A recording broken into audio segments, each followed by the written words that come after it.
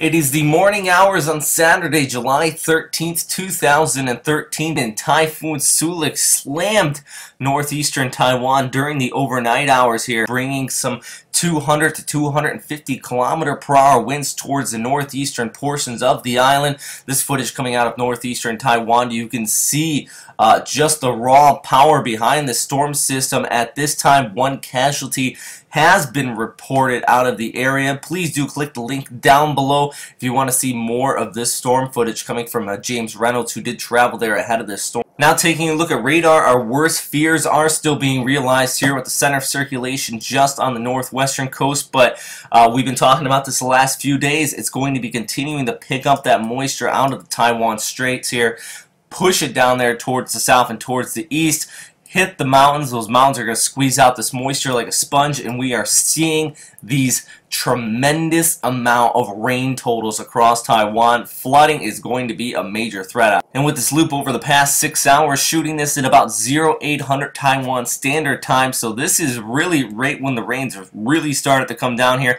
The storm system moved overland in Yilan County here, then over Taipei. You can see not a lot of rainfall down here towards the south and towards the east. It's because we have this storm track right here. Remember, this has that counterclockwise rotation, so those winds wrap around, they push on shore off here towards the north, it hits the mountains, that stops it, and this is where we are seeing those heaviest rain totals at this time, and it is continuing to add up, and that is the main threat with this storm system right now. And that would be the heavy rains coming out of it, but it also is still going to be packing quite a punch as far as the winds. Right now, actually, the intensity in the storms, according to the Japan Meteorological Agency, at 75, gusting up to 105 knots, pressure at 960 HPA, so they only actually think it dropped about 5 to 10 HPA as it moved overland here in Taiwan. It's so close to the coast here that it is continuing to gather the moisture and maintain some intensity. So Fuzhou and much of Fujian province will bear the brunt of this storm system after it comes ashore,